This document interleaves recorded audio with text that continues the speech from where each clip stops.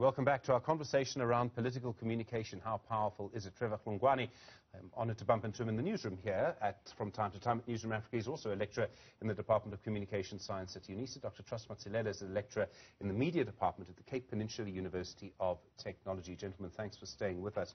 Dr. Matsilele, let me just sort of come back to you.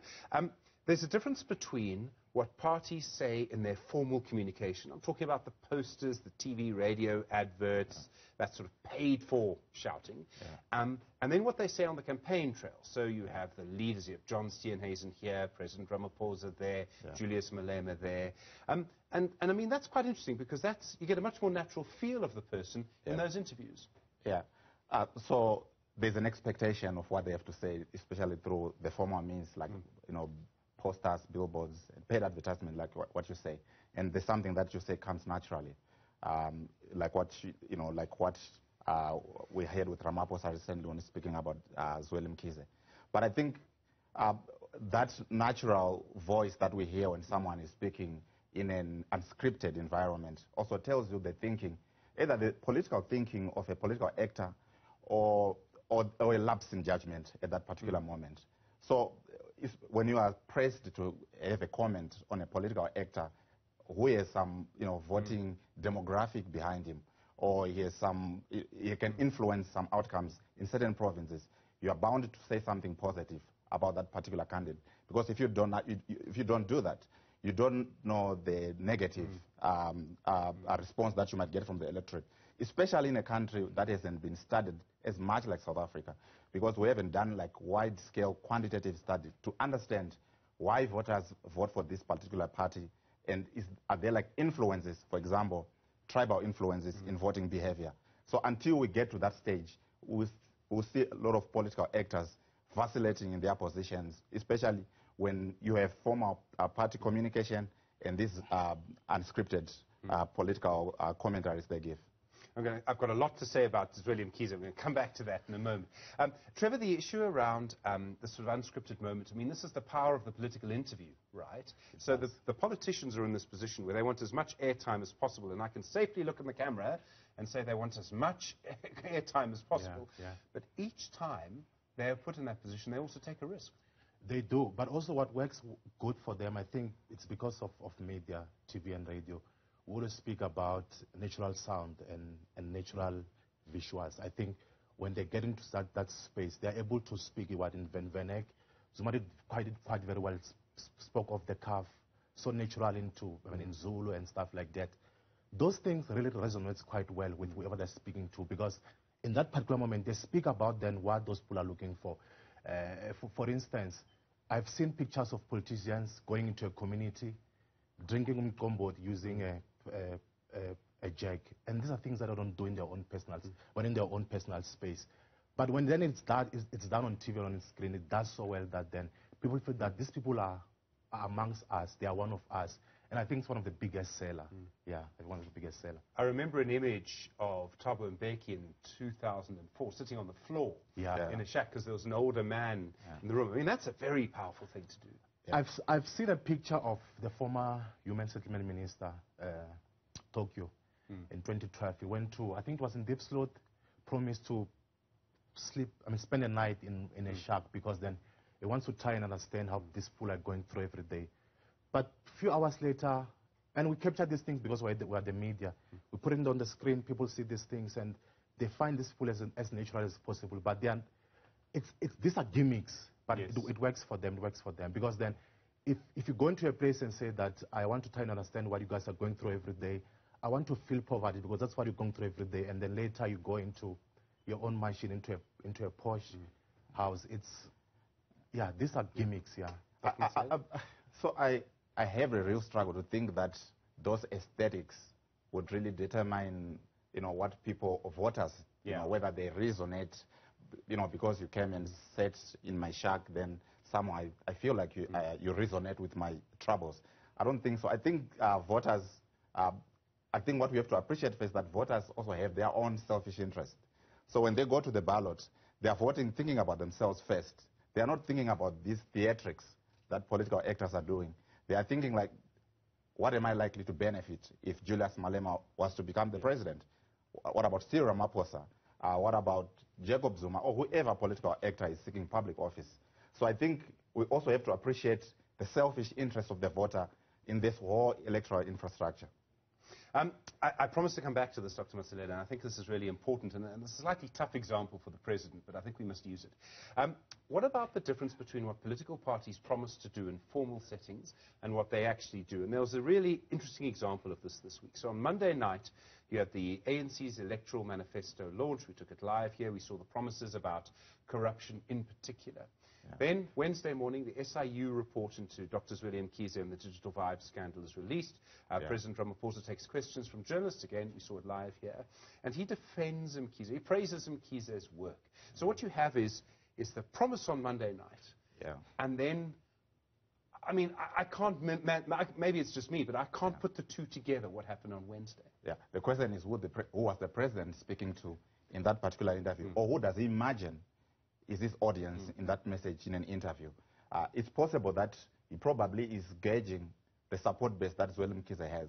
Does he want to go after Zweli Mkhize and lend some credence to this report that, of course, is going to be tested in a court of law, right? For now, there remain allegations of what the SIU found. It's possible that Zweli Mkhize might be exonerated in a court. We don't know. But I think the President has to play this card extremely well. He doesn't want to be seen to be lending some credence in a report that seems to be undermining his political ally. Trevor, how do you see it? I mean, does Wednesday night's comment completely undermine Monday night's comment from the same person? It does, but then, unfortunately, he was speaking to the media. I wasn't necessarily speaking to people at home. So I think if he was to be in a setting, in an out space, where he was addressing people, asking him about these things, he could be able to be a bit harsh on them, but because it's us, it's the media, I think then there's a way of him trying to twist the truth. But, I mean, these are comrades, they are friends, so you don't want to bury your friend because then you put in a tight spot. But also, I think I've noticed something with the President. I mean, prior the elections, he spoke so much about people in the ANC who were trying to destabilize the ANC. A few months later, he hardly speaks about these same people. You don't know if then he's trying to clean up or he's trying to make sure that I don't sell my party into a negative. So I think also this communication are more clearly done to ensure that he doesn't shoot himself in the foot. So much to talk about, gentlemen. I'm going to ask you to stay on for another few moments if you don't mind. I'm just going to continue this conversation around political communication. So interesting. And so much political communication to have a look at the moment. All right, stay with us. We'll continue this conversation with live updates for you around the country as well. Science at Unisa, Dr. Trust Matsilele is a lecturer in the media department at the Cape Peninsula University of Technology. I used the example a little while ago of President Ramaphosa, Monday night's promise versus sort of Wednesday night's comment. There's also a conversation here around the previous behavior of a party. Dr. Matsilele, for example, the Democratic Alliance will say, and I mean they're correct when they say they're the most racially diverse party in the country and in Parliament. But then when you start to see that, you know, this black leader leaves, then that black leader leaves, then that black leader leaves, I mean, I don't know how you overcome that from a communication perspective. Yeah, I mean, that's one of their biggest challenges, you know, because it confirms what a lot of black electorate think about the DA. That is even though they claim that they are the most racially diverse party, most electorate think that they are still a racist party, in part because they don't, at the very core, it looks like DA leadership that is predominantly white doesn't trust black leadership. They still think that black leaders are inherently either corrupt, inept, or incompetent. So you use them as pawns for this election. You have some bumper election results like what we've seen in the past. You bring some new voting numbers from the black population, and then you get rid of them. What happened with a number of them, Lindiwe, Mosi, and they live in drafts. So I think their failure to retain black leaders, it confirms, somewhat confirms this tag of being a racist party. And that becomes the message. It is the message. It is the message. Trevor, we need to talk about Twitter. I hate talking about Twitter, but, well, I don't really. But there's a lot of conversation around how communication has changed. Let me just go back a little bit. Probably from the 1950s or certainly the early 1960s, television became the dominant sort of political medium in the United States. By the 1980s, we saw that. Twitter, Donald Trump, the Twitter era. Here, 12 million people, I think, have Twitter accounts or have access to Twitter in South Africa. Many people say Twitter is really important. It allows people to speak directly to voters. But Trevor, here's a much more complicated question. So it allows Julius Malema, the president, John Steenhuisen to talk directly to voters. Does it change the minds of voters? It might not, Stephen, because it doesn't allow one to respond to whatever that's being said at that particular time. For instance, what we always have in SA, what is it, house-to-house door-to-door campaigning. It works well because then you speak to the electorates, you hear what they want to say to you, and then if ever you want to fool them and see if you're writing something on a paper and act as if then you're going to use that to right the wrongs or not. But Twitter in its form, the demographics are quite different.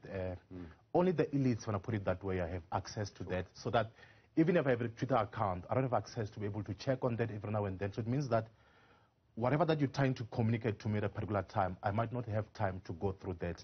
I could have data when I'm at work, Wi-Fi, to see that and see your messaging. But when I'm home, I might not have access to internet. So then what it does that it limits you into reaching a wider audience as far as your voters are concerned. But it works because it works as a form of what? It popularizes a lot of these leaders because you can basically write whatever they want to write. People retweet and then it goes throughout and then probably it could win a couple of voters. Yeah. So, I mean, I agree with Trevor completely. Twitter increases public engagement between political elites and the electorate. I think you remember 2019, Ramaphosa ran this Ola Matamela Twitter exchange with electorate, and you know the idea that a random citizen can get a response from a handle of a president, I think it brings instant gratification at that moment, but also it creates this assumption that the president is in touch with what we are facing as ordinary citizens, and he has time to respond to us. The problem is that Twitter, as Trevor had said, it's like 10% of the population of South Africa is on Twitter. Very minute.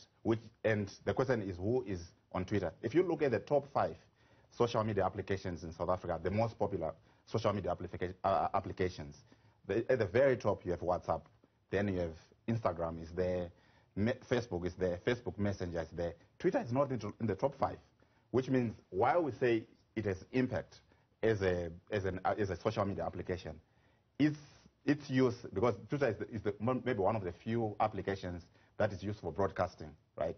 Yes. If you have a message to your supporters, you go on Twitter and you broadcast. I think you see Malema, he does that most of the time when he calls the fighters to go on the ground. I mean, he calls them ground forces. The problem is it's not the most popular, and that is reflected on that 10% margin compared to Facebook, that is over 60%, or WhatsApp around 80%. You bring up WhatsApp. We haven't even started talking about WhatsApp, and I mean, who knows, because it's all end-to-end encrypted. Gentlemen, I mean, I'm going to say to our producers, we need to do this once a week. I don't know if you'd be available. I don't know if they'll let me, but I'll ask them and see what they say. We are out of time. There's a whole conversation to have around the number of protests and how that shows perhaps a failure of communication, but we do have to leave it there, I'm afraid. Trevor Hlungwani, thanks very much indeed. I look forward to bumping into you into the newsroom and the newsroom. And, of course, you're a lecturer at the Department of Communication Science at Unisa, Dr. Trust Matsilele. Nice to meet you. Thanks very much indeed. In the media department at the Cape Peninsula University of Technology.